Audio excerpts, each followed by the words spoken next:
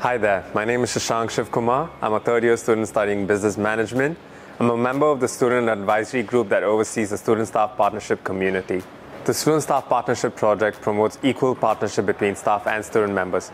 It's beneficial for both, allowing staff members to get a student's perspective on different projects, and for student members, they build employability skills, which allows them to create change on campus. Personally, I've been involved in 2 SSP projects, both focused on improving student experience here on campus.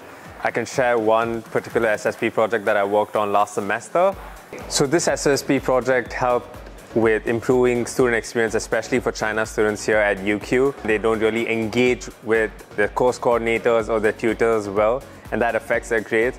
So my team and we came up with 3 action plans. The first one was to help them with navigating Blackboard, since that's a hassle for students. So trying to improve that, we recorded down videos, creating a WeChat group for students within the broader China community here at UQ. And the third one was the Student Ambassador Program.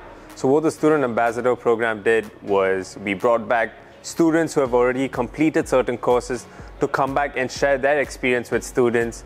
And giving that personal touch really would help benefit these students, especially students from China. I think the main thing I really enjoyed working in an SSP project was just the collaboration with staff members, because I feel like there's this misconception that, oh, you can't really engage with staff members, or they're senior to me, my course coordinators or whatever. I feel like it's a great thing to do, and I think stepping out of your comfort zone is very important in order to build these employability skills, and this will prove very beneficial, especially in the workforce.